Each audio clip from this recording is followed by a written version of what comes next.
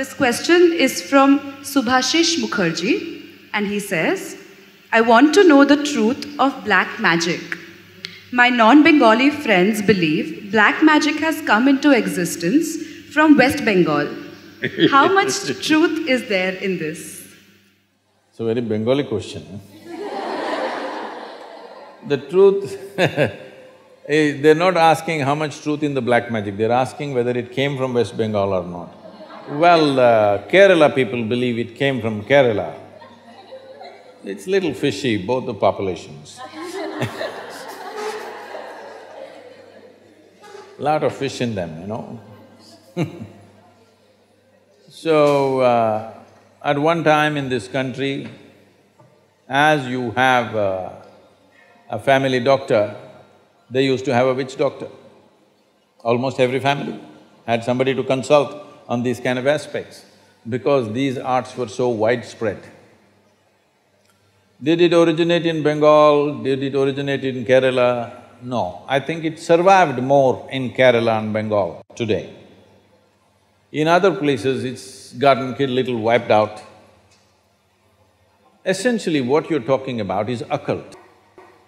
Occult is a certain technology that you can use your energies to create certain impact.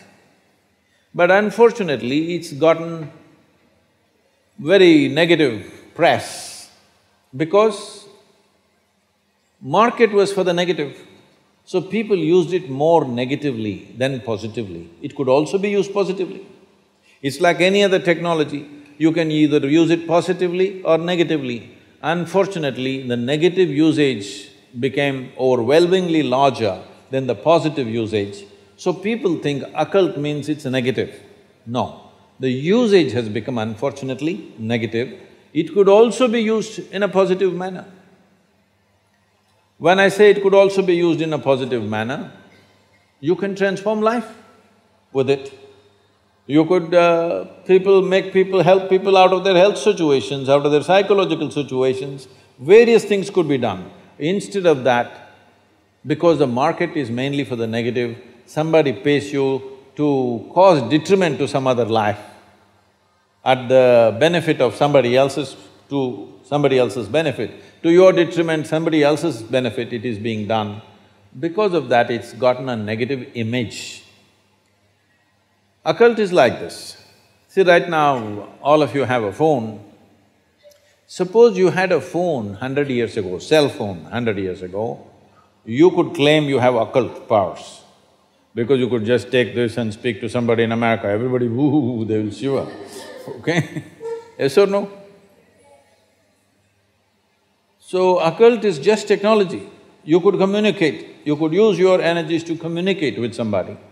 But as modern technology becomes more and more subtle, the need for occult is receding quite a bit, because so many things that we used to do in occult today can be delivered.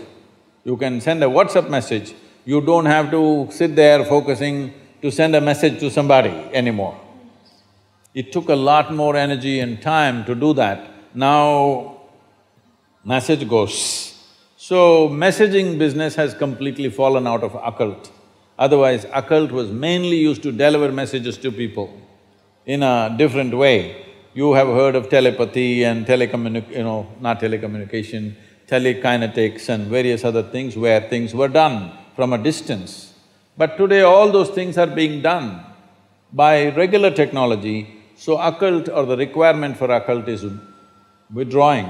The need is just going away and probably most of it will go away. There are a few things that one could do, but above all, if we created a society that whatever is given to you, you will use it in a positive way, occult can be a tremendous possibility, as technology can be tremendous possibility.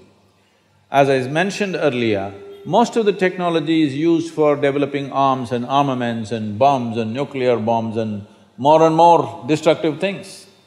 The same thing could have been used for something else. Absolutely, positive things could have been done, but that's not been done because the market is for the negative. Similarly, the same things have happened to occult. Your Mukherjee friend Well, I think from what I hear, I think Kerala tops in the occult practices even today. Next comes West Bengal. Next, probably some northeastern states have this, but they're very rudimentary occult. Kerala occult is quite sophisticated. You will see a lot of occult in North America, in the North American tribes, but very basic, mainly messaging occult. But now they all have smartphones, so it's all going out. I think Kashmir at one time had a lot of occult. Bengal, Kerala, Northeast, well, some parts of Andhra Pradesh and Orissa, but now market is down.